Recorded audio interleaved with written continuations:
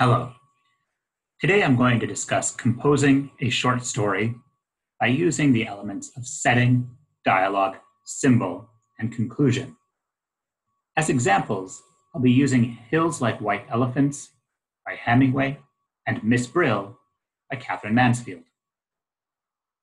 The only way to learn how to write a short story is to write a short story and to read lots of other short stories in order to get a sense for how to piece different elements together. Let's compare the way in which both stories open. Hills Like White Elephants. The hills across the valley of the Ebro were long and white. On this side, there was no shade and no trees, and the station was between two lines of rails in the sun. Close against the side of the station, there was the warm shadow of the building and a curtain, made of strings of bamboo beads, hung across the open door into the bar to keep out flies. The American and the girl with him sat at the table in the shade outside the building. It was very hot, and the express from Barcelona would come in 40 minutes. It stopped at this junction for 2 minutes and went on to Madrid. Immediately, it can be said that this is an objective story, right? It's difficult to argue that the hills are long and white. You could measure hills and you can tell what color they are. One of the only moments of any possible ambiguity about a debate is whether or not the shadows are warm. That seems to be one of the few moments where you have an adjectival description in this statement. Otherwise, we simply have statements. We also get our characters. The American and the girl are sitting at a table in the shade, and that table is outside. We don't learn their names, right? So this is not going to be a story that's interested in them as individuals.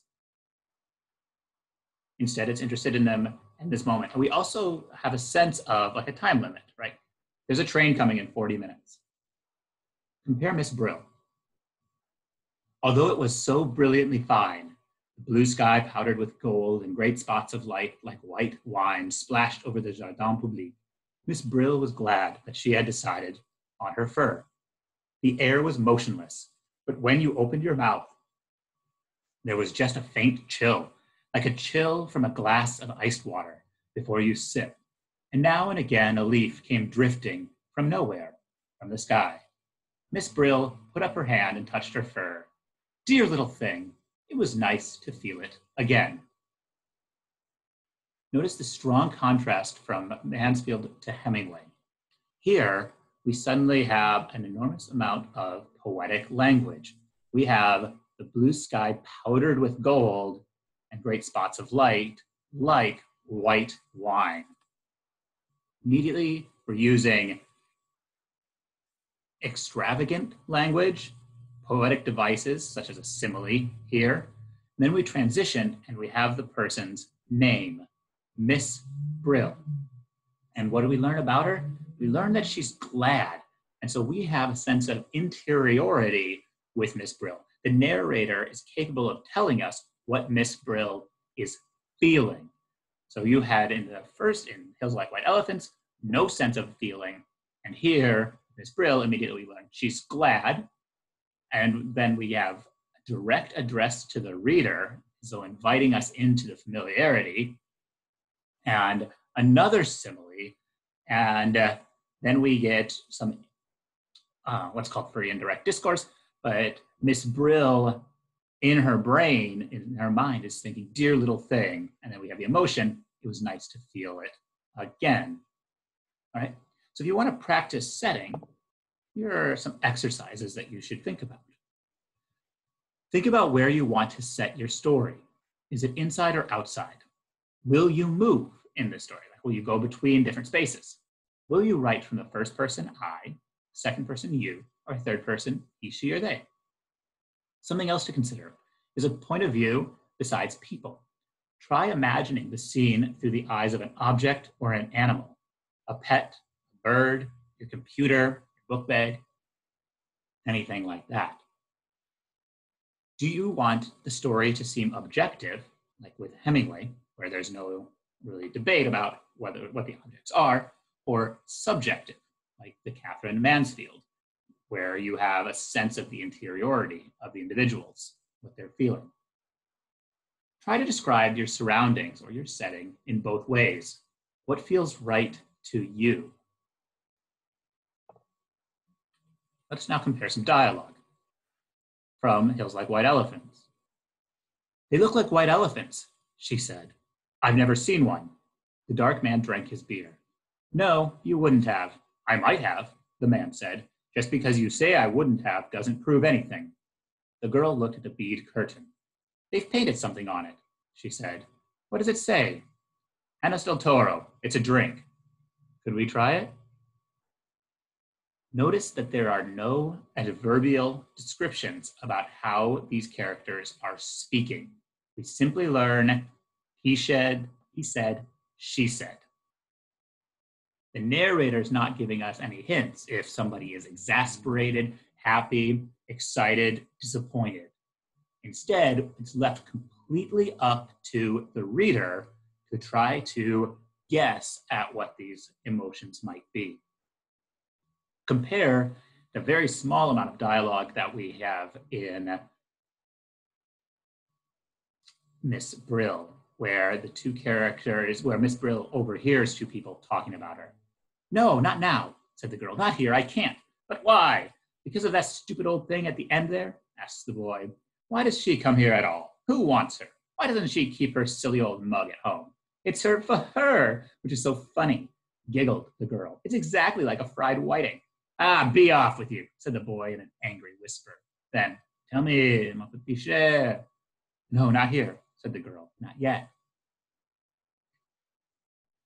One of the things to point out specifically is the fact that we have the girl giggling, but specifically the boy is going to say this phrase in an angry whisper.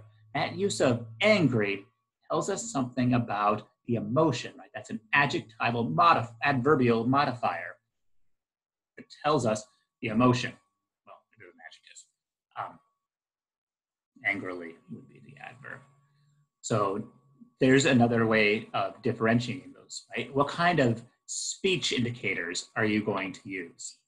So exercise for this. You will have to decide if you want to have dialogue, first of all, because you might not even want it. If you do, though, here's a fun exercise.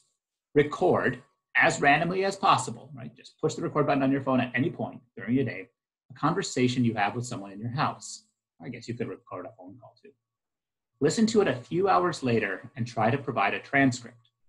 First, transcribe it with minimal markers of tone or emotion. Simply say, I said, he should.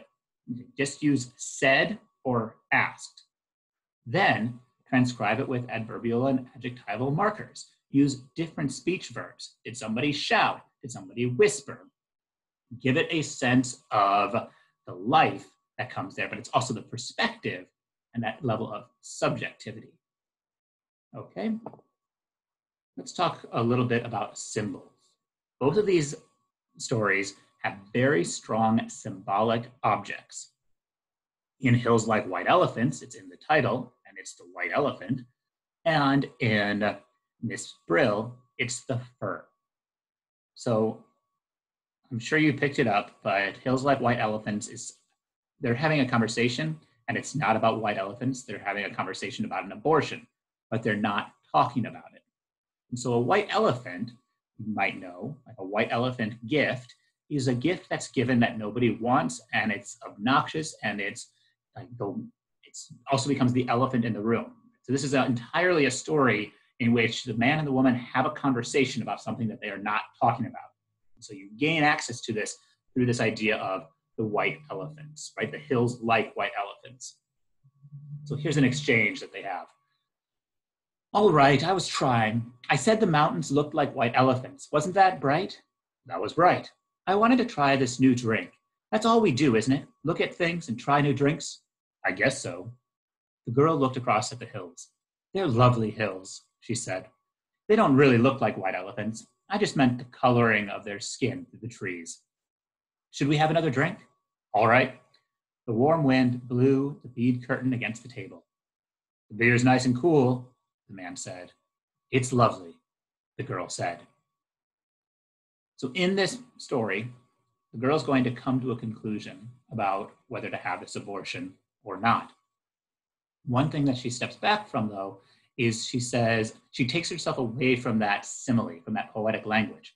She started with, she was trying to be playful, right? I said the mountains looked like white elephants. It wasn't that bright, meaning like a light piece of conversation that showed her positive attitude. But then she backs up from that. They're lovely hills. They don't really look like white elephants. I just meant the coloring of their skin through the trees. So she still maintains a certain level of the poetic there by giving the hills skin, which I think is a very interesting idea, but she also keeps backing up. And then they transition into having more drinks. So that's the other thing that happens through this story is they increasingly use alcohol in order to facilitate the discussion about this topic that they're not actually going to talk about. Compare this to the fur in Miss Brill, where we also develop that symbol, that image.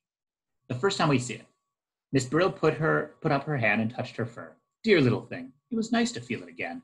She had taken it out of its box that afternoon, shaken out the moth powder, given it a good brush, and rubbed the life back into the dim little eyes. What has been happening to me? Said the sad little eyes. Oh, how sweet it was to see them snap at her again from the red eider down.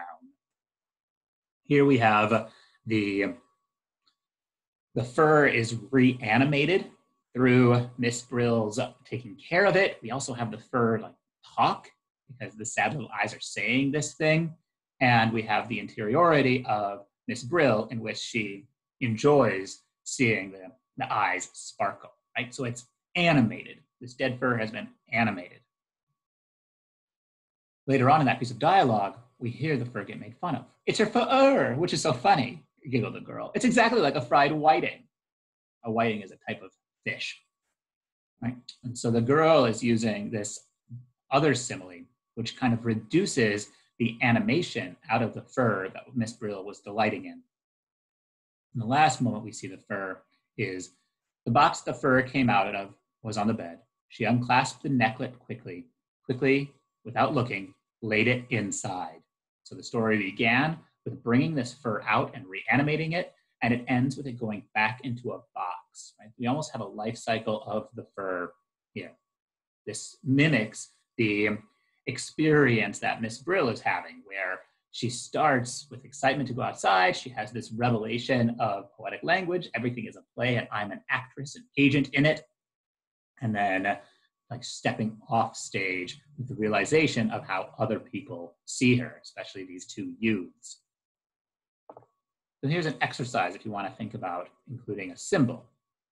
And I know this seems very mathematical, but I hope that you can discover some kind of organic process of creation. So a symbolic object can be an easy way to concentrate your central idea onto an external source. By imbuing an object with meaning, you give the reader an external manifestation of your inner feeling that you're trying to go for in the story. So for instance, if you want to talk about loneliness or solitary, a sense of solitary isolation, anything like that, or great joy, I don't know what you're going to go for. In this case, one thing to do is brainstorm a list of objects that have extra meaning to you now under these specific circumstances. You might consider your book bag, which you likely no longer use, or your school ID. Are they slowly gathering dust? Do you find something inside the book bag that you had forgotten about? Is your sense of personal identity disassociating from your identity as a student as represented by your ID? Anything like that. Just look around you and consider if an object around you can be imbued, be filled with meaning. And lastly, you want to consider the conclusion. Hills like white elephants. Do you feel better? He asked. I feel fine, she said. There's nothing wrong with me. I feel fine. This is the only time in this story where there's been a discussion about feelings, and the woman expresses them in as bland terms as possible. Fine, right? It's not language of having made a decision either. And so you have to consider that. It's a point of great debate that you could engage in. Right? To end on this ambiguous note of "I feel fine" is just a declaration of like health, first of all, and then idiomatically just content, right? So you might consider the blandness of that last word as indicative of a different sense of emotion that she likely has. So Hemingway ends a story with dialogue. Compare Mansfield. She sat there for a long time. The box that the fur came out of was on the bed. She unclasped the necklet quickly, without looking, laid it inside. But when she put the lid on, she thought she heard something crying. She thought she heard something crying. We've already had her connecting herself with the fur, the animated fur. We've seen how she does that. She's glad the fur is snapping. There's kind of this animation.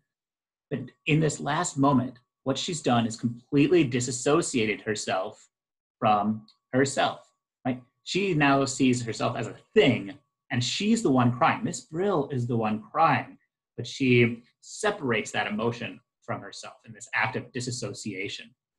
And so we don't end at all on dialogue. We instead end on a deep moment of interiority in which she's rendered herself exterior to herself. So here's an exercise, because your last words in your story will necessarily have a lasting impact on the reader because they're the last thing the reader will see. As such, you will want to make it as specific as possible. So some people consider writing a story as rewinding it. That is like sort of they're writing toward a specific ending. There's several authors that have talked about this, and they say John Irving is one that comes to mind. And so they say, oh, I have the last sentence in my head, and then I write to get to that sentence. So you might consider, like, if a certain phrase or a sentence has popped into your head, maybe make that the last moment and try to write toward it. So an exercise to do is write down the endings from both of these stories and write toward those endings with your own story. How do you get to that same place, I feel fine, from your perspective of your short story about this period? Or how do you get to the sentence of something was crying? I hope this was helpful, and I look forward to hearing how the process is going for you.